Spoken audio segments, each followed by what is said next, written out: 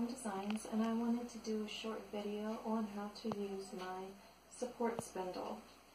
First I want to show you that the support spindle will come with a leader string. This is a bottom whirl drop spindle, but I wanted to show you that it will have a leader string like that, and the leader string you just would take and wrap up the shaft.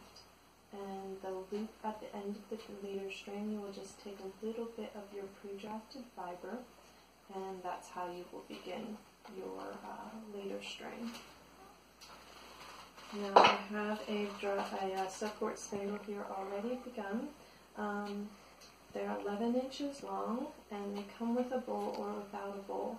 Some people like the matching bowl, and so I include that, but actually I spin just on my lap, and actually I like to lay back, watch some TV, have my legs up on the couch, and be able to spin on my lap.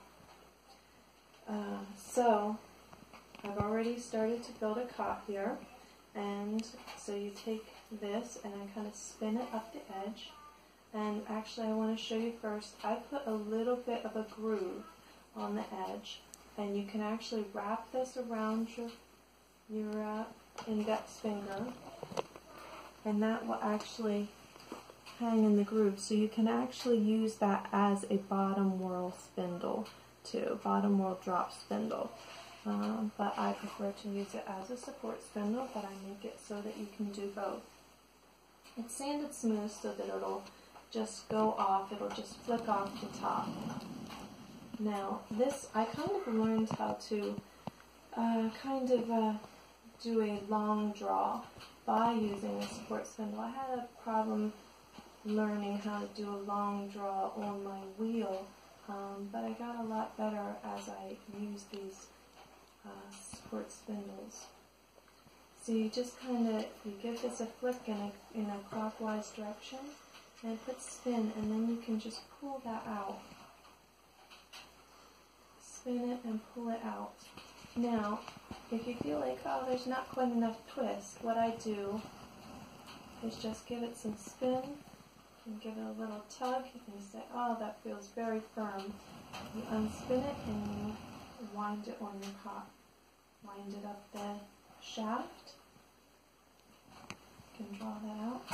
Give it a little spin and then just pull back, and it just naturally drafts. The spin goes into it. And I don't know, I just love the feel of it just drafting and drawing right out of the fiber supply. You can just keep doing that, put a little spin in it. It just keeps on twisting right out of the fiber supply. You're just holding your fiber supply very gently. Now, my arms are only so long, so I then take this. I put extra spin in there just to make that a really nice firm yarn. Put a nice spin in there.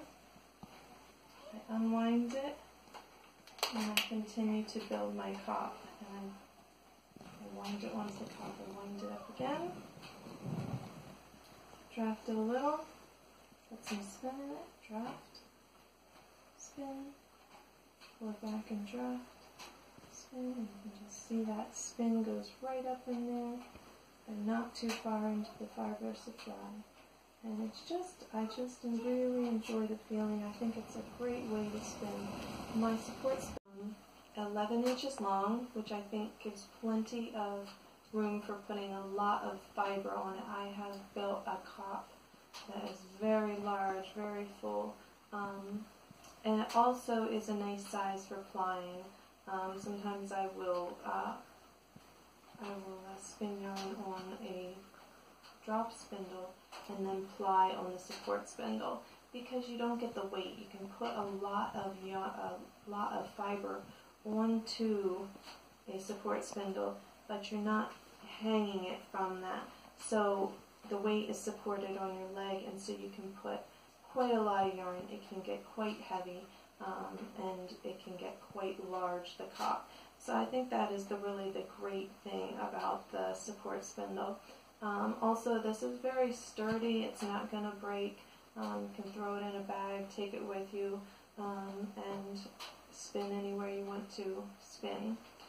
So this is Walnut Farm Designs support spindle.